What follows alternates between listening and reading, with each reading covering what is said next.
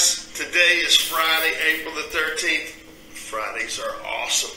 Yes, they are. I want to give a quick shout out this morning to Girls Lacrosse. 20-1 victory last night. Already sent in their paperwork for hopefully a playoff berth. So good job, guys. Also want to give a shout out today to Jeray Smith. Jeray, as you know, one of our great players. We got a bunch of great players on girls basketball, but she picked up an offer this week from Wofford College. And if you know anything about Wofford College, it's about $60,000 a year to go to school there. So keep up the good work, Jeray. All right, guys. I'll be honest with you, I'm totally surprised by this and the way it's kind of taken off this week, but Coffee with Coach on Friday has been awesome. So let's keep rolling. It's funny, yesterday, I won't name any names, Josh Howard, but Coach, did you know those words that you held up, they were backwards? Bad boy, Josh. I don't know how to fix that, but we'll work on it. But today our topic is going to be something that is really important. One of the biggest issues we see every day on a high school campus. And when you've taught for as long as I have, you realize, or you will hear frequently, the term or the phrase, he disrespected me. And that leads to a lot of problems in today's society, in today's culture.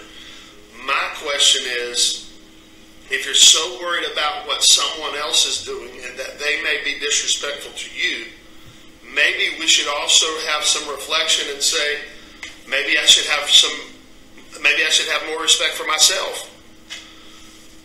First instance, your language. If you stand in the hallway at a high school, in a public high school, in any state across this country, the language that you're going to hear most oftentimes is not good. And I just want you to know that your language is a choice. Your language is a choice. Now, I'm talking to myself too now. I'm not just talking to you guys. We, me included, are still responsible for what we say, even when we're mad. And sometimes when we're mad, we think it gives us a pass on what we say. But just remember, we're even responsible for what we say when we're mad. And so with that being said, I want to talk to you a little bit. There was one of the leaders in the civil rights movement was a man named Malcolm X. And if you've studied anything or know anything about Malcolm X, his name originally was Malcolm Little.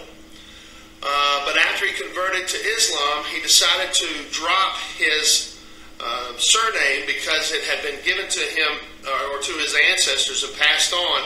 But that was the last name of the slave owner of that particular family, and he didn't know what his actual real last name was, and so he dropped Malcolm Little, and he became Malcolm X.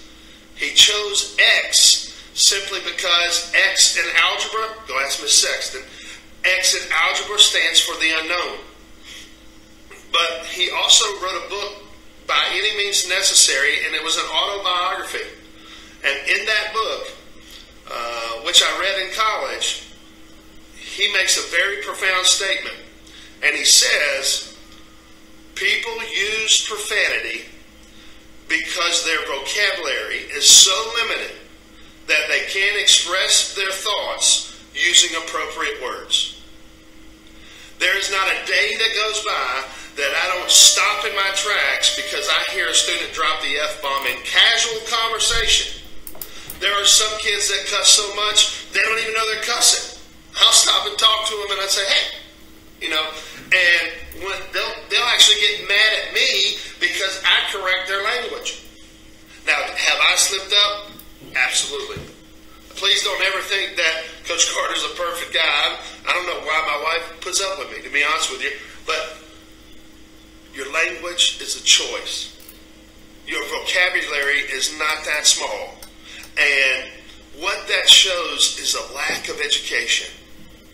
So I would challenge you, try to go a day without using a profanity.